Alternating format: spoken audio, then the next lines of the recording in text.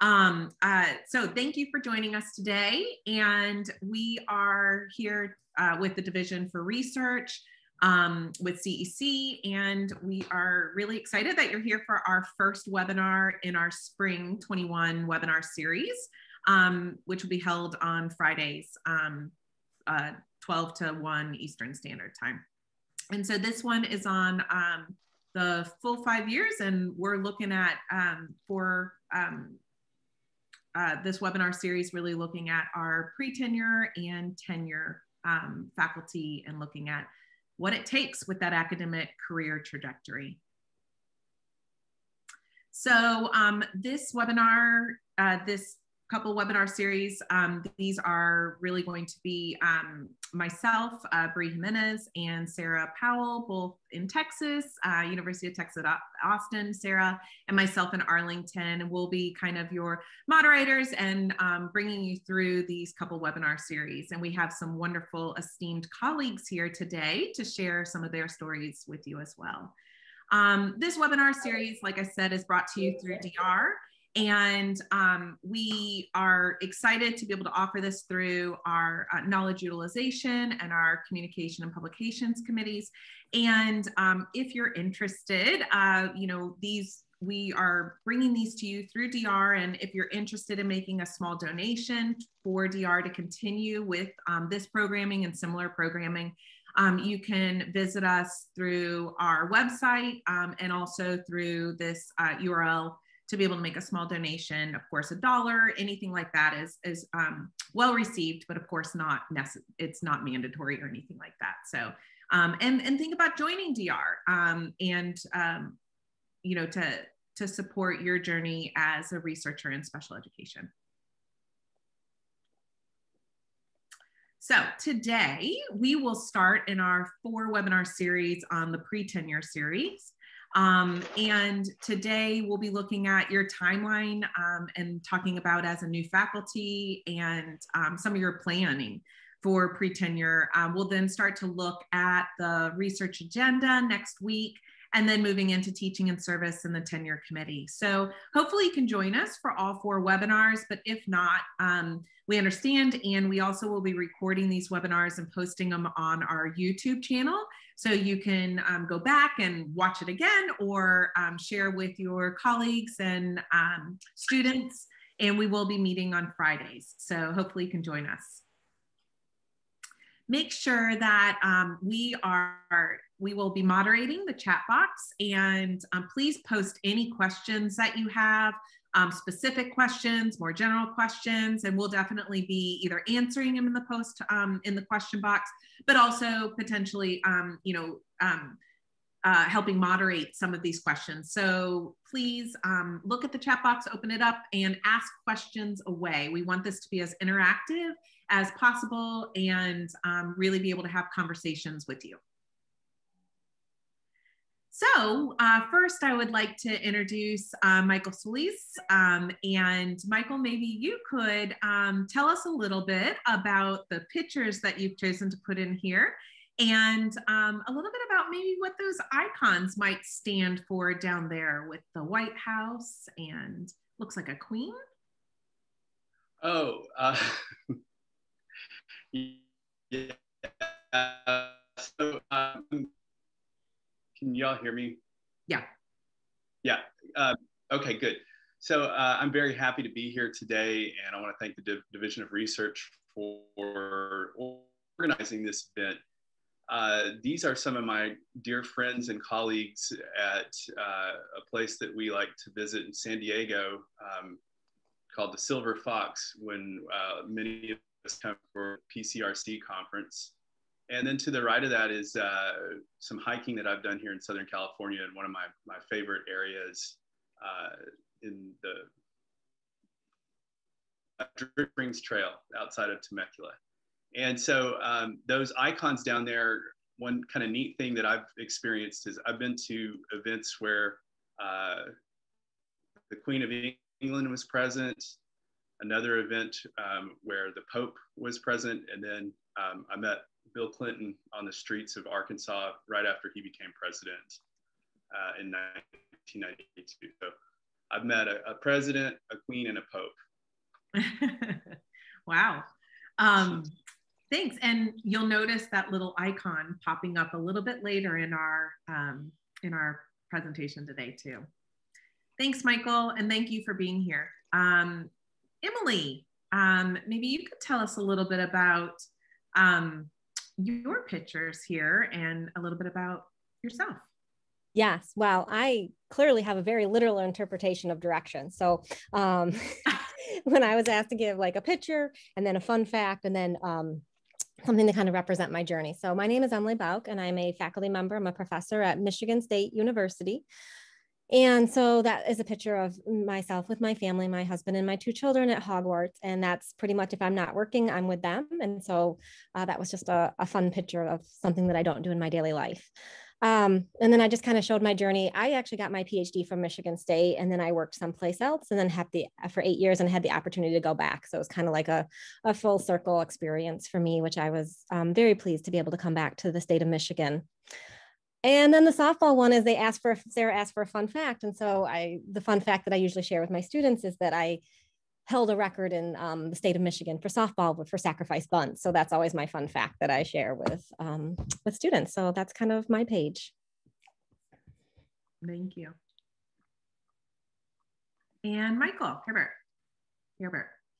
Actually, thanks, Bree. I pronounced my name Herbert, like Thank one. You. I knew I was doing it wrong. I knew it. No, it's fine. Thanks.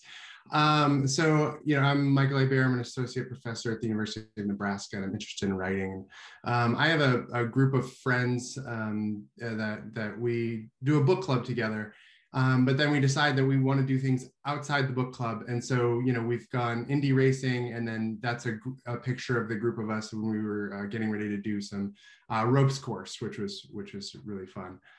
So we just try to do different things to keep ourselves, and we haven't done anything in the last year, so it's kind of a little bit like I look at this a little longingly, like I can't wait to get back to those things. And then there's a hogan on the left-hand side, and when I was asked about the fact that not a lot of people know, is I lived on the Navajo reservation for a year, and I taught school there, and I had the opportunity to help build a hogan.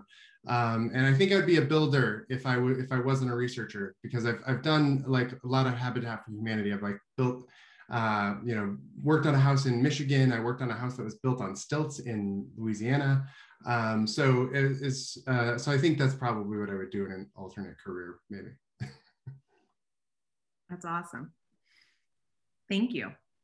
So today we are just honored to have all 3 of you here to share your journey and share your stories. We are really focusing this session on the full 5 years. And so first of all, yay, you've got a job, all that hard work and all that, lost sleep has come to fruition. And you've got a job in higher ed. And so you spend your first year, your second year, your third year, and you're building up all of this. But sometime right around here in your third year, you're going to go under some sort of midpoint review. And you've probably been getting feedback along the way from your department, from your school of education or your school that you're working in. And now we're kind of on the way. So we're starting to get a little bit of feedback here. And now you've spent your 4th year and your 5th year. But, we talk about 6 years often when we talk about tenure, but really, it's right here about your 5th year where you're identifying who your letter writers are. And you're starting to actually get your package all put together. So when you really look at it, you have about 5-ish full years to get all of that stuff together, to then submit your tenure package. And then that last year is really, it's all kind of in the works and you're getting your decision back during that. So when we talk about tenure and we talk about this whole process, kind of identifying it's those 5 years getting to that point, sometimes even almost 4.5, because you're starting to get all that stuff together. And where are you to be able to, make sure that you are progressing along the way and being successful in meeting the goals that you have, the goals that your university has. So we are so happy to have, our esteemed colleagues here today to talk about their journey and really talk about that full 5 years and how, what is it that they did to be so successful. That's right, Bree. So in this session today, we asked our awesome members to talk about what it was their timeline from starting a position to submitting their tenure package, and then how did they plan for some of those milestones to tenure. So we're going to break these down into two categories, first focusing on their timeline and then focusing on those milestones. So in terms of the timeline, we're going to talk about how did people plan for those 5 full years. And there is an asterisk there because we know that it's not always 5 years for everyone. But you do have a limited amount of time before you are ready to submit for tenure. We're going to talk about some of those hiccups encountered along the way. And then how did you adjust to those hiccups? So the first thing we're going to get into is planning. So how did you plan from the beginning of your first year until submitting your package? So those little things that we talked about earlier, those unique facts about Michael, Emily, and Michael. So today, anytime we see the White House, we'll be thinking this is a comment that Michael Solis submitted to this session today. Anytime we see that bat, our bunter Emily, that's a comment from her. And Michael Herbert, I'm so glad I chose a hammer for you. And now that you said you want to be a builder, I feel like that was a perfect choice. And we'll see a hammer in some of those quotes later. So in terms of planning from the beginning of your first year until submitting your package, Michael Solis, you said you set an annual goal of 4 to 5 publications a year. How did you determine that? So I interviewed very widely when I started looking for a position, and what you're consistently told during the interview process is that on average, you should think about having about 2 publications per year as part of your productivity.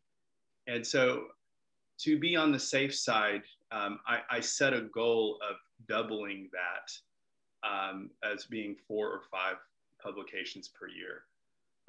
I also, in terms of the federal grants, my strategy was to make sure that my grant submissions were very closely aligned with my research record and very targeted, which is different than other people who kind of throw a broad net with their grant submissions.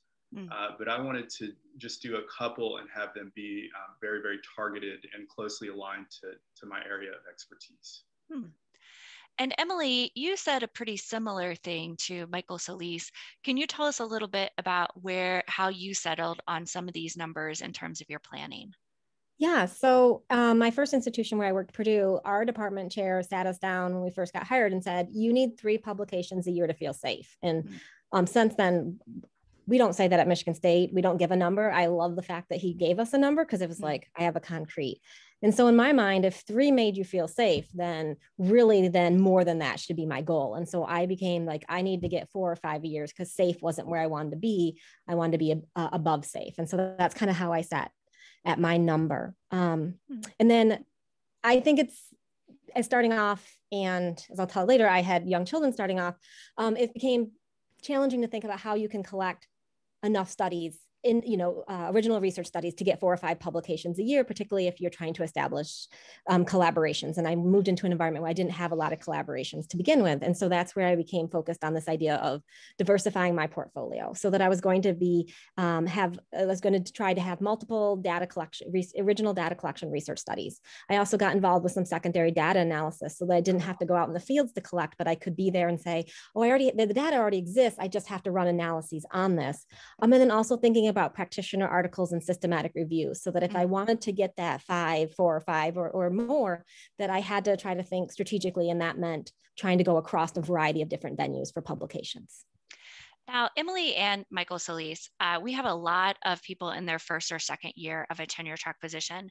And if I was sitting here watching this webinar, I would be overwhelmed right now. 4 to 5 publications, how am I supposed to do that? So did you hit these benchmarks every year, or would you describe these as lofty goals? That's a Go ahead. go ahead. Oh, I would say, yep, go ahead. Sorry. We'll let Emily go first. Yeah. So sorry.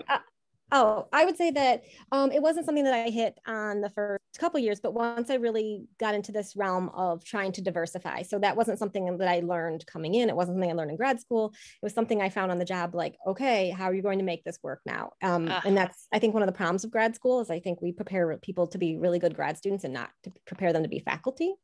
And so I had to figure it out a lot on my own. And so the idea was, okay, you can't collect 4 or 5 studies by yourself a year if you don't have any collaborations, and it's challenging to get into schools where I was. And that really became, let's think about how you can diversify. And so that idea that you diversify your portfolio so you don't put all your eggs in one basket. And once I did that, I was able to hit 4 to 5 a year consistently. Great. All right. So you didn't do that in the first and second years. What about you, Michael Solis? I was thinking about this prior to this event today. And I think if I were to retool this goal, I would retool it as being 4 to 5 submissions each year. And I can say that I successfully submitted 4 to 5 submissions each year. I can't say I was successful in those all getting accepted on a yearly basis. But if you go back and you look at my record, I consistently have had about 4 publications per year. And so, we can't control what gets published, but we can control how many articles we submit. And I think that, as Emily said, there's a lot of power in learning how to do systematic reviews, because that's an easy way to collaborate across institutions. And it's also a very cost-effective way to publish. If you're on a budget starting off, you can get those types of publications out, and they pay big dividends with how often they're cited. Yeah, that's a really good point. And I really liked Emily's point too about diversifying your portfolio. Now, Emily, you also said something that you didn't learn everything you needed to in grad school to really help you be a successful assistant professor. And you shared 2 great resources today. Would you like to comment on these resources and say why they were important to you? Sure. So I don't know about you guys, but when I don't know how to do something, I try to read about it. That's just my strategy. Okay, what can I read to learn more? And so one of the books that I found is What They Didn't Teach You in Graduate School, which was a really quick book. And it made things apparent that no one told me in graduate school. And also nobody even told me when I started my job, and things like, hey, if it's 5 years, you really don't have 5 years, because you kind of have to think about how much you have to submit before it can be published. And advanced publication, online publication helps that a little bit, but that book was super helpful because it allowed me to think to see things, put things out there that people weren't telling me, and then I could be strategic. And I'm a very strategic person. So when I could see things, I could say, I know how to strategize and get to where I need to go. The second one was How to Write a Lot. And I really like that book. Our department chair brought that in, and we talked about writing goals. And so from an assistant professor, I joined within our department a writing group, and it wasn't reading or responding, it was setting goals. And you had to set 2-week goals, and then you had to come back and tell whether or not you met them. And in that goal was a very scary full professor in my department. And so there was just no way I was not going to make a goal. It was extremely motivating because as a brand new assistant professor, I was going to make every single goal I put down, because I was not going to show up every 2 weeks and tell this person that I didn't meet my goals. And so to me, these books were very helpful into being very concrete and explicit about giving me ideas of what I could do to achieve where I wanted to go. That's awesome. So Michael Herbert, we now want to include you in this conversation. One of the things you shared with us is you actually wrote down your 5-year plan and dug it out and shared it with our group. So we thank you for that. Could you just take a few seconds or a minute to tell us how did you develop this 5-year career plan very early on in your pathway to tenure? Sure. So, I don't know what resources are available at every university, but we have a program here at UNL that's called the Scholarly Enhancement Program. And it's something we could, as early assistant professors, we could apply to be in the program. And part of that was developing a 5-year plan. So it wasn't something that I came up with on my own. It was something that, other folks at the university who were mentoring and helping us said, this is a good idea. And so I started to work on it. And as you can see, as people can probably, who know me, like Sarah knows me pretty well, I like to bite off more than I can chew. And often like I always sort of overestimate what I can potentially accomplish. So you can see there that I've got like average six publication submissions per year. And then and did you meet that goal, Michael? I just want to I don't know. I didn't meet it. I think okay. I averaged probably 4 publications per year. In my final year of as I was going up for tenure, I published 7 papers that year. So I hit that, at one point, but it's not really a sustainable goal. Okay. So I don't recommend, Again, it's nice to like shoot for the stars, but like don't try to go that high. It's not really feasible, and you're just gonna like be kind of disappointed with yourself if you go that high. And so, but basically, I put that down, and we thought about like lots of different areas. So our teaching, our mentoring of doctoral students, managing or obtaining grants, things like that. So we really thought about each of these categories and wrote down what did I think was sort of an achievable goal. You all do likewise. What's that? Go ahead. Was there a question for Michael Hebert? All right, if there's a question, put it in the chat, or do feel free to unmute and ask that. And Michael, you also shared like breaking this down by year 1, year 2, year 3, year 4, year 5. Did you also develop that with the Scholarly Enhancement Program, or did you do this? I did, yeah. It was all part of the same document. So they said, come up with your 5-year plan. What do you think you want to accomplish? And then try to break it down year by year, And so looking ahead like that was great. And really you have to know that it's flexible, and you're going to have to revise it over time, because there are going to be some things that you hit and some things that you don't hit. It was actually kind of fun to pull this out and look at it, because I haven't looked at it in years now, but I realized that there are places that I had to revise my expectations for myself, and others that maybe I had to sort of set new goals because maybe I accomplished some of those goals. So, but it was a really good exercise, and I feel like it really sort of helped me think about all of the different areas that I needed to work on throughout the year and over time, so it was really kind of like a nice exercise to kind of really sort of set the plan for what I was going to do, and to know what I sort of expected from myself.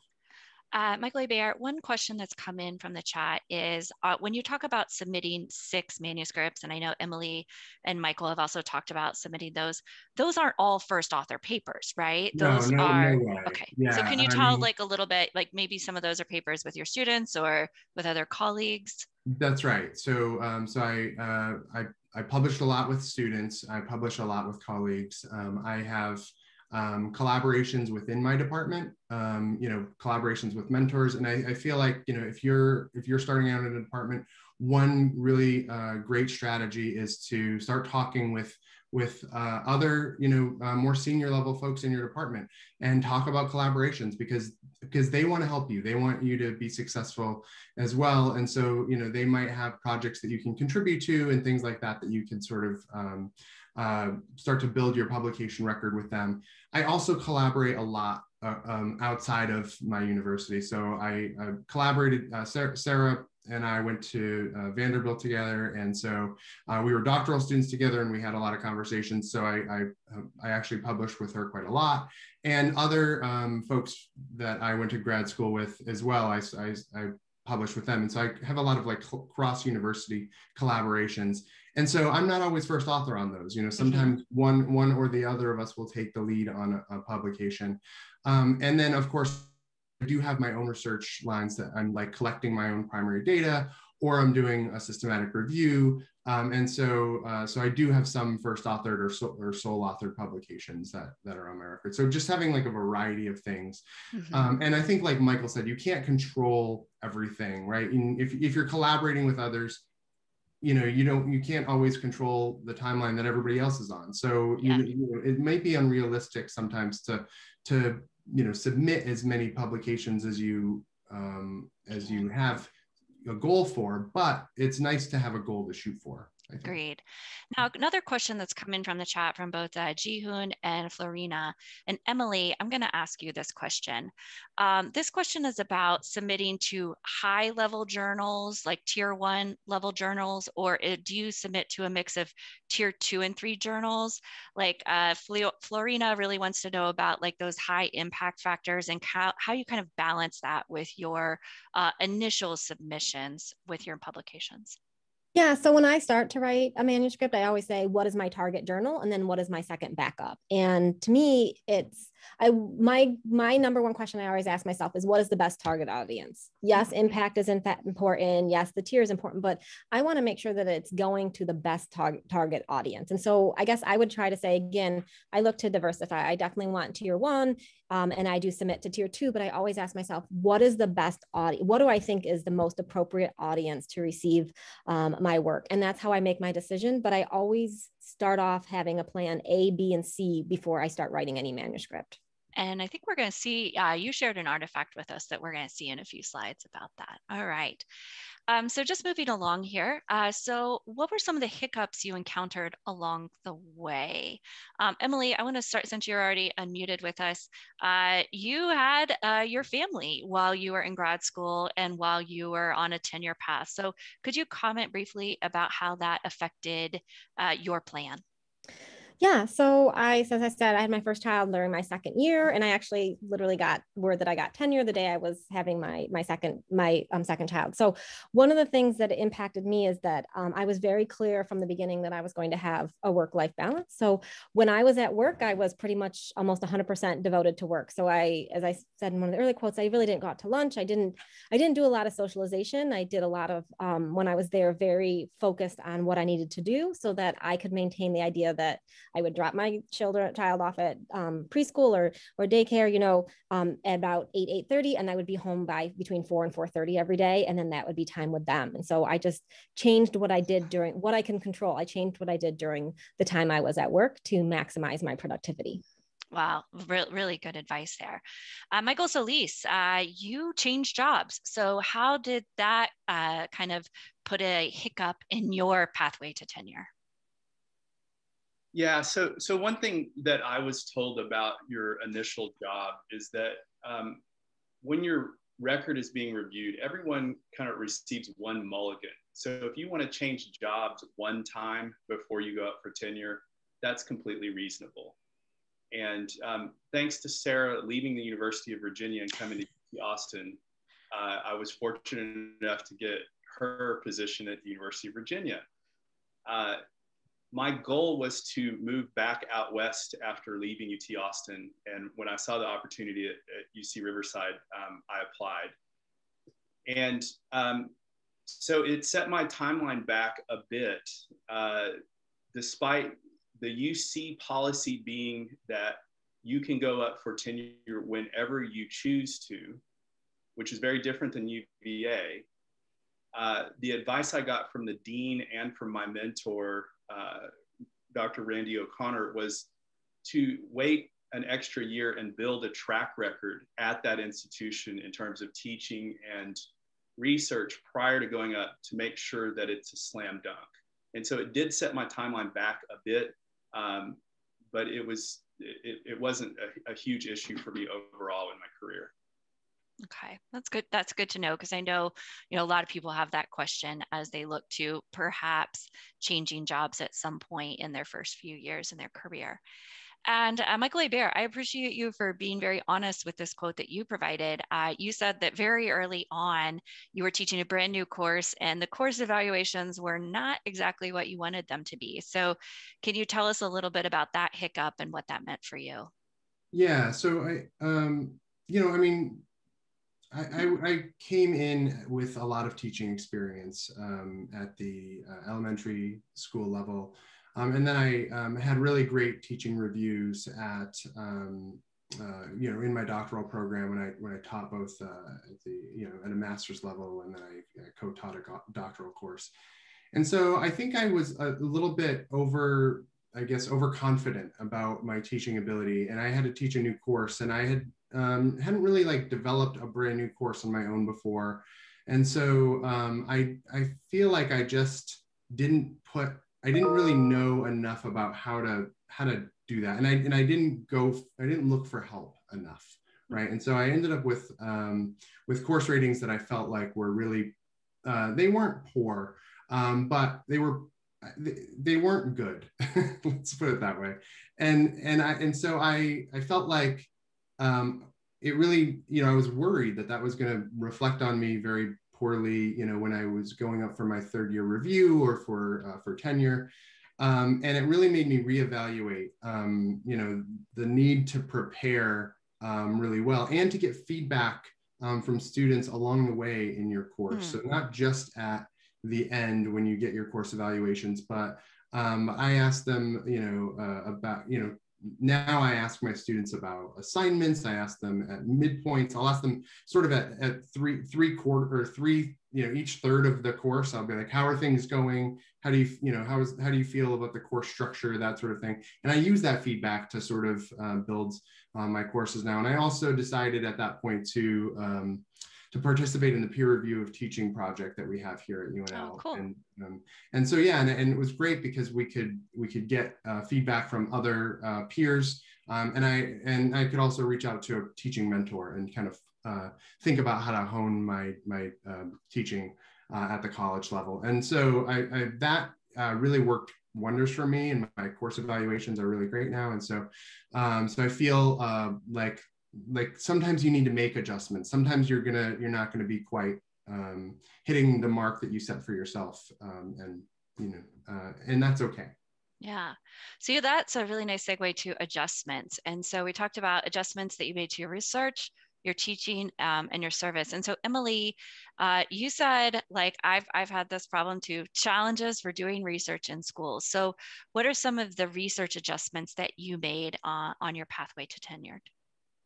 Well, so I found that what I might be interested in wasn't always connecting with the schools. And so I really adjusted to talking with teachers in schools about what are some of the challenges you face, and then kind of thinking about how that aligned with what I was interested in researching, and kind of forging a new path collaboratively. So I may be interested in this, but a school X, but a school is interested in Y. So how can we come together to find Z to have this a mutually beneficial experience that it's connected to my research target, but it's also helping the schools or the teacher or the community partner that I'm involved with.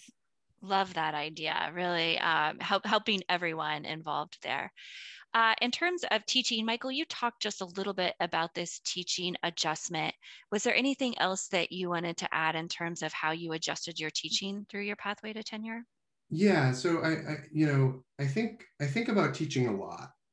It was the whole reason I was a teacher before I went into my doctoral program, and so teaching is really important to me. And now I sort of think about teaching, it like permeates everything that I do, right? And I feel like I've got to adjust what I'm doing for various learners, so I adjust if I'm teaching an undergraduate course or a master's course or a doctoral level course. All of those learners are there for different reasons, and they have different levels of motivation and things like that. And so I have to adjust things, and I have to think about how, there may be differences in how I maybe approach the content for these different learners. On the other hand, there may be some things that are like very similar about how I provide scaffolding, or how I introduce topics or things like that can be really helpful no matter what level of learner they are. This year, I had to think a lot differently, of course, about online teaching. So I've been teaching synchronous courses online on Zoom, and that's very different than the way that I conceptualized online classes before the pandemic that might have been more asynchronous in nature. And so, I feel like I've had to sort of think a lot about how to adjust my teaching. But I also want to mention really quickly that I also think about like training my research assistants, working with my graduate students outside of the classroom, all as other teaching experiences that are really important. So teaching to me doesn't just sort of like stay within the classroom. I've got to think broadly beyond the classroom. That's a great point. And then in terms of adjustments to service, Michael Solis, can you tell us a little bit about how you adjusted your service for your pathway to tenure? So again, I'd emphasize if you have a mentoring program at your university, to take advantage of that and connect with that individual on a regular basis, because they'll provide you that institutional knowledge that will help you to navigate each university's kind of idiosyncrasies.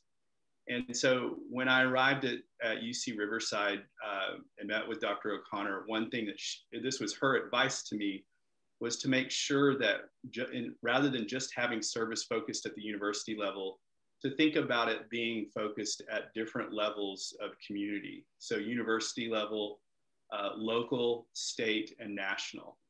And that has paid big dividends for me. State level has helped me connect and to build more of a community of scholars here in California than I would have otherwise. That's great. All right, so we're going to move on to our second big question to think about today, which is how did you plan for different milestones to tenure? So we'll reflect on yearly milestones, midpoint milestones, and then we're going to talk about that 11th hour, right before you submit your tenure package. So in terms of those yearly milestones, did you have yearly check-ins with people in your department? Michael Solis, I will talk to you because you already mentioned this mentor. We'll continue the conversation, but how did you arrange these check-ins with your mentors? Did they propose these check-ins? Did you propose these check-ins? Was it something the university mandated? Can you tell us a little bit about those? I think as the mentee, it's really important that you take the initiative. And with both mentors I had at both institutions, it was really up to me to say, would you mind us having a monthly meeting to just kind of check in with each other to help me establish my presence here? And they were both, I was very fortunate with Marcia Invernessy and Randy O'Connor being so generous with their time. But I think it's really up to you to make those connections and to keep yourself on that path.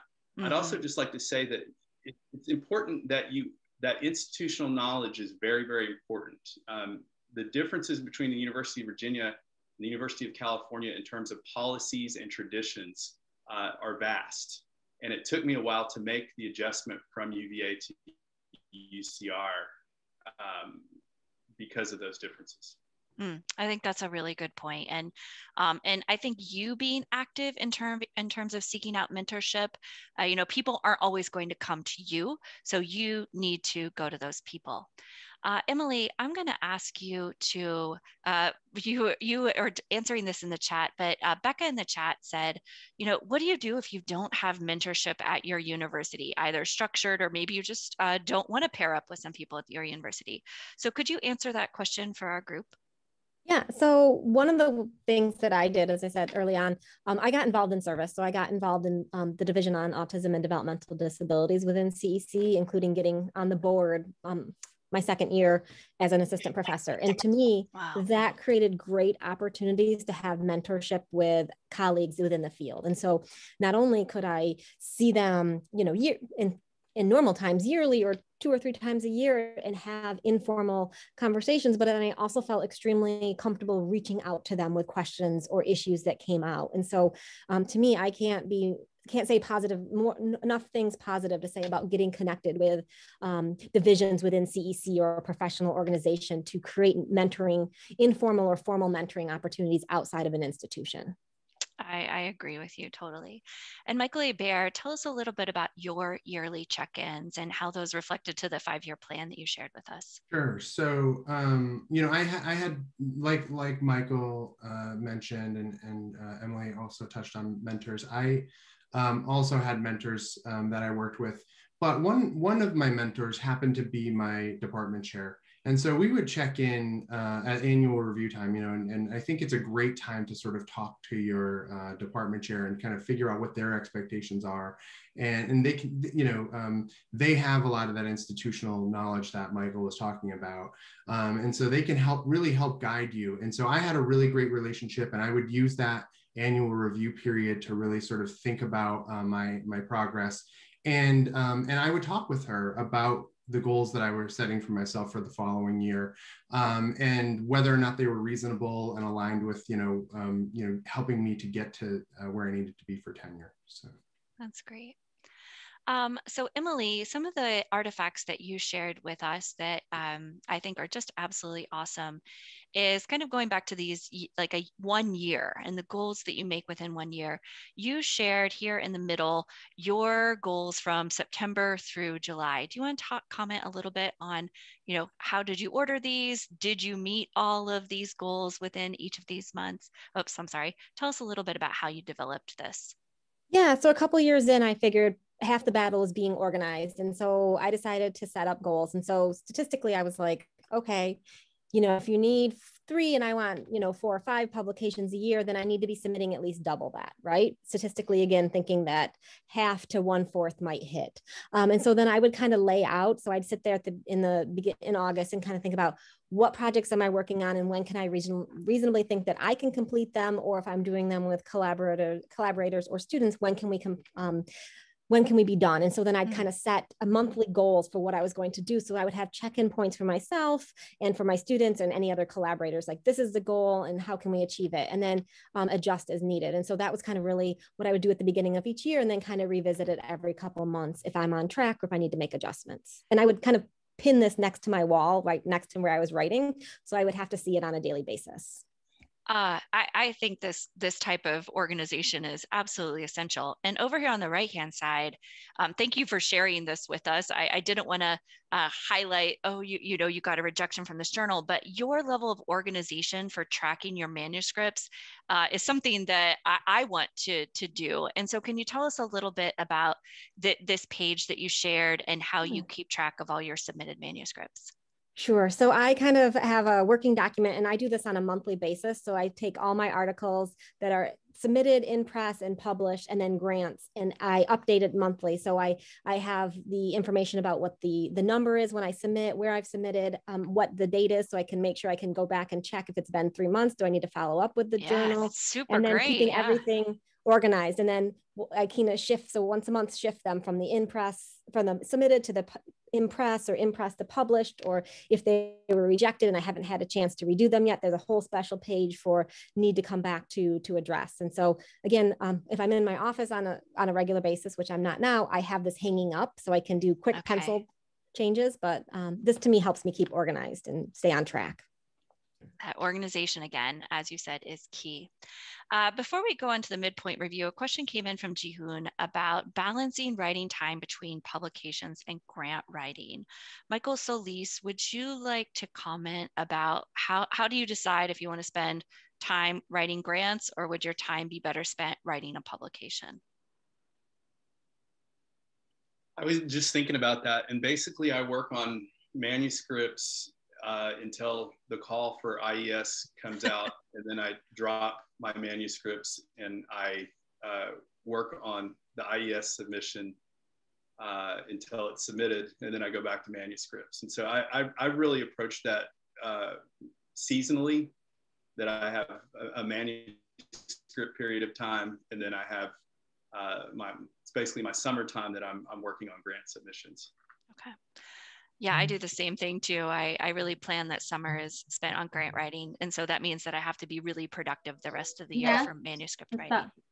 Yeah. Are you in a meeting? Hold on. I'm going to mute someone here. So, okay. All right. So let's move to the midpoint review. So we have some time for questions here.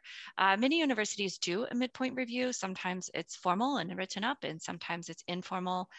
We asked if this midpoint review changed your trajectory. Michael Solis, you said you didn't really have this.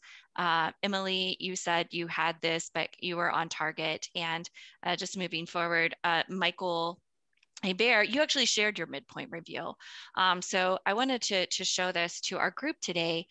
because I thought this was awesome because it really sets the stage for your research statement in your tenure package. So could you briefly tell us a little bit about your midpoint review that you wrote up here? I kind of put rectangles around some of the headers that you have. So how did you develop this, and how was this helpful for you? Sure. So I think I had to put together, a couple of things. I had to put together, a goal, and I had to think of my research philosophy, and I had to, come up with a research statement. I also had to do a teaching statement and a service statement, but I think I just shared my research one with you. Is that right, Sarah? Yes. Yeah, that's right. Yeah. And so, basically what I had to think about,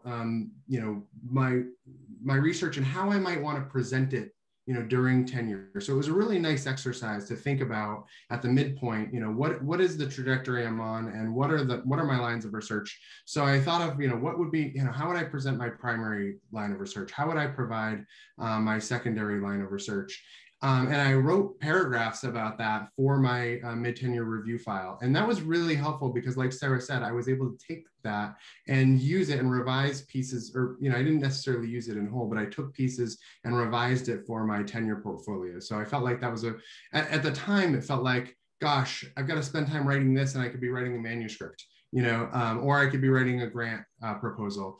And so sometimes you feel like things might be like getting in the way of your productivity, but I think that after doing it and reflecting on it, it really helped me stay on track and stay productive. So doing exercises like this, or doing these kinds of midpoint evaluations of your work, are worthwhile. And I know that your university asked for this, but I might suggest that even if your university isn't asking for a formal submission, this might be a really good activity to do in your year 3 to see, how well is your research statement for tenure shaping up. And we're going to talk about statements for your research statement for tenure in next week's webinar. So I have a question for all of our amazing panelists that I didn't ask before this session. And I wanted to ask them, how did you feel at the 11th hour? And by that, I kind of mean, as you were submitting your materials, or, maybe a month before that submission. So Michael Solis, would you like to tell us how you felt? Did you feel prepared? Were you nervous? What's it like going through tenure? It is a stressful process, but my philosophy is that you prepare as much as you can, and then you just have to go for it and have faith in the outcome. And so, of course, I was nervous throughout the process, but I also had a pretty high level of confidence because I had exceeded what had been outlined as the typical expectations by individuals at the university. And so,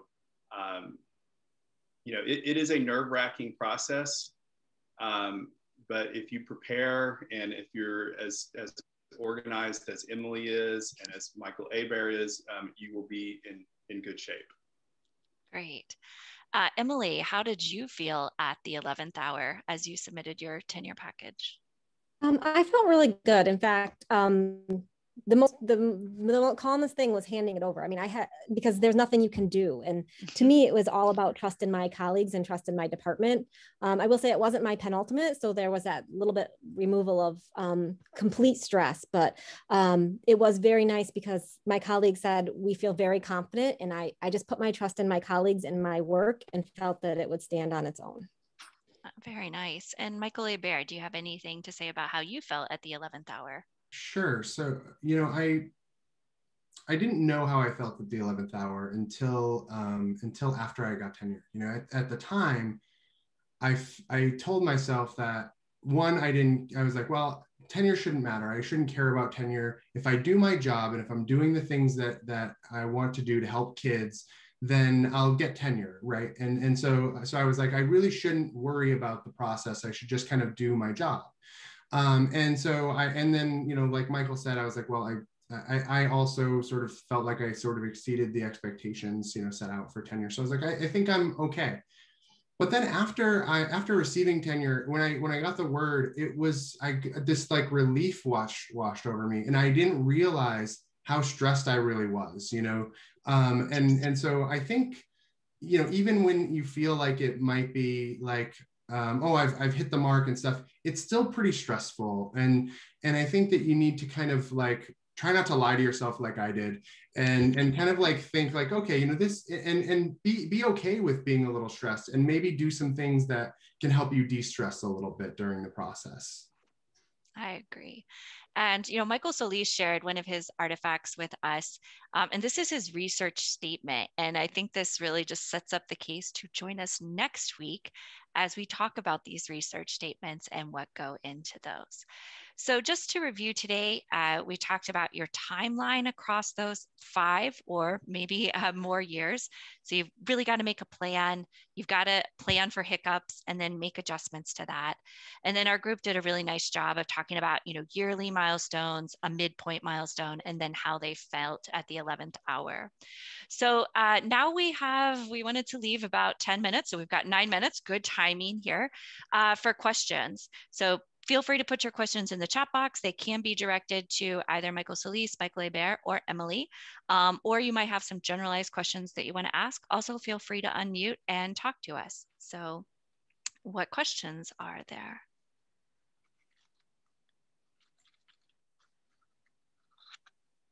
So one question that's already come in is about selecting reviewers. I think that might be letter writers. That is moving ahead to some of our webinars, but I'm happy to get some feedback from our panelists today. How did you select letter writers? Or I guess, were you able to provide feedback about your letter writers? And then how did you select those people for your tenure packet? Emily, would you like to comment on that first? Yeah, so I was able at both institutions, I was able to give names. And so I know that, and then I chair our college RPT process now at Michigan State. So I have a good understanding. So, you know, giving names, half of them came from me, half of them came from the department, or, you know, full professors within my area and things like that. And so what I did is early on, I just started a running list. I just love lists. So I started a running list of names, and then I would continually like yearly go back and revisit this and think about names of people at comparable or peer institutions that were full professors, and then think about who I had relationships with. So I had this running list, and then I would try to think about developing relationships, because in my mind, it was always harder to say no to someone who you've met and you've engaged in a conversation is than somebody that you've never met. So my whole thing was to be strategic about making connections with people from whom I might ask. Agreed. Michael Herbert, would you like to say how you chose letter writers? Sure. So, you know, I thought very similar to Emily, like think about who you have relationships with, and you can't include letter writers who, or at least at UNL, if you've published with somebody or worked with somebody, then you can't have them as a letter writer. So it has to be people that you know. And so for me, that felt like, since my area is writing, I really looked at, you know, other writing researchers who I knew and I respected their work, and then I would you know, meet at conferences and things like that, and maybe have developed some relationships with. Another thing that I did is I talked to my my former advisor, you know, and other folks that are really, you know, sort of have a lot of experience in the field, and know a lot of people, and and you know, he recommended some folks that he's like, you know, this person would be really conscientious, and they would really be thoughtful, and they would probably be a really nice, really give you some nice feedback, and so that would be a good person to put on there. And so, you know, I kind of you know, relied on some recommendations for folks as well. Great advice. Michael Solis, a question has come into the chat box, and I know you have answered it, but I'd like you to answer it for everyone else. You changed jobs, and so how many years were you in when you changed jobs, and then how many years did you have to wait to get tenure at your new university? Tell us a little bit about that.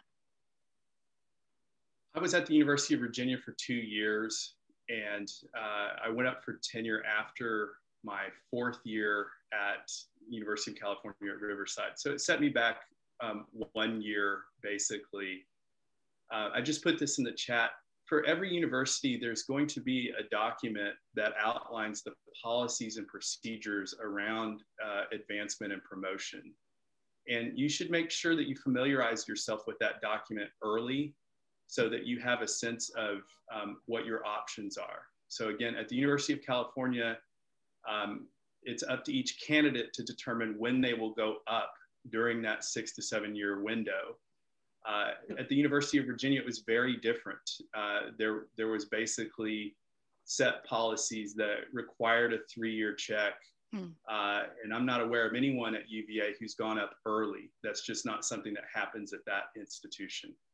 And so pay close attention to those things, and it will help you figure out what your options are if you do decide to change jobs. Great advice. And Zachary, I like Michael Solis. I also changed jobs on my way to tenure. And so I was at the University of Virginia for 2 years and then came to the University of Texas. And the University of Texas is one of those institutions where the dean at that point said, you are not allowed to go up early. So I knew coming to this university that it would be, I'm basically starting over and I have to do 5 full years. Now, during that time, I did show high levels of productivity. And so at some point I negotiated with the dean to go up after the end of my 4th year at Texas, which would have been after like 6 years as an assistant professor. And I know Bree talked about this in the chat, but when you are changing jobs, that is a conversation about your tenure clock that is absolutely necessary before you sign any paperwork. So you really know what you're getting yourself into. A question. Yeah, go ahead, Bree. You may not want to, I mean, it may not be that you're trying to go up early, depending on what's going on in your life, or as you're transitioning, you may want to negotiate for another year. To help with that transition. So it kind of depends on the situation and what's going to best serve you, and great point. And making sure that you are, advocating for what you might need to be your best researcher self when you go up. The other question that just came up, that would be great to just talk about. And I know, Emily, you mentioned it a little bit, but just sharing like your advice on work-life balance, because those first 5 years can be exhausting if you're constantly, tracking all of this and trying to be ready. And do you have any suggestions or words of wisdom about that work-life balance? Words of wisdom. I guess I just very much prioritized my time. I very much was, my husband is also in academia, so he used to make fun of me that I never went for coffee. And I was like, nope. Because when I go home, my life is going to be all about the child or the children. And so I'm basically going to sit in my office and work from the moment I get there pretty much until the moment I leave. And then when I go home, it's going to be all about them. And and being very upfront and not being ashamed to be like, I will work 100% of my time for you, except when I have something with my child. If I'm going to go to every school little party they have because they're only young once, and then just maintaining those boundaries. And so for me, I just very focused when I was there, very focused when I was home. And that's how I was able to be able to navigate my time, is to be able to have that work-life balance, was just to be very firm with my boundaries.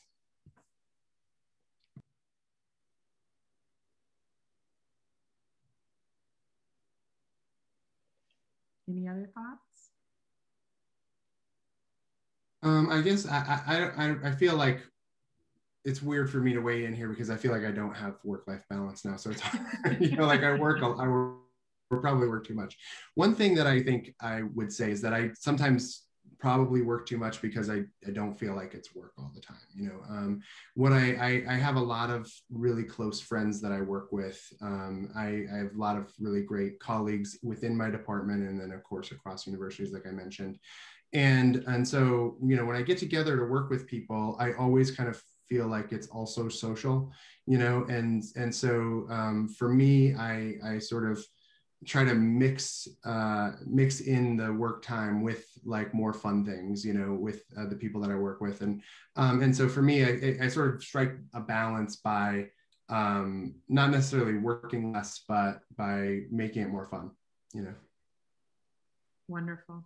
Thank you guys so much. This has been wonderful. And I know a lot of people are posting in the chat box too, just about kind of the takeaways from today. And someone mentioned about how it just being kind of giving them the excitement and the oomph that they need to go into the next step. And I think that's probably it too, is just being able to have an opportunity to talk about this and hear from your journey.